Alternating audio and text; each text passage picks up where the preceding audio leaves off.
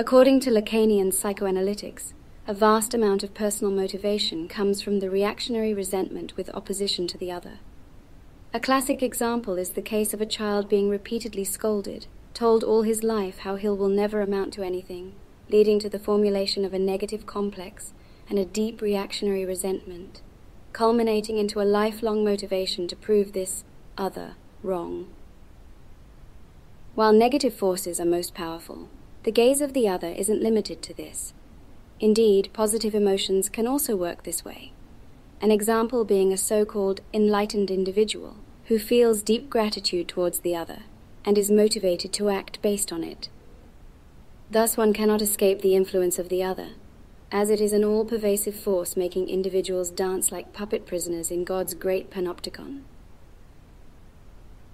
An isolative hermit artist in the woods, a true outsider in other words, will inevitably feel the specter of this harassing need, a need to seek out a vague other with whom to share his or her works. This pernicious need is a persistent problem indeed, something that can be hard to ignore, even harder to solve. So far, not many solutions have been offered, for this ailment is an issue only for a tiny minority of artists, even less so for the population as a whole. Most would not consider this something to be solved at all, but instead, in quotation marks, a healthy response to harmful self-isolation. They would most likely say that it is a sign to re-enter the social arena in order to get feedback and opinions on the person's works and experiences.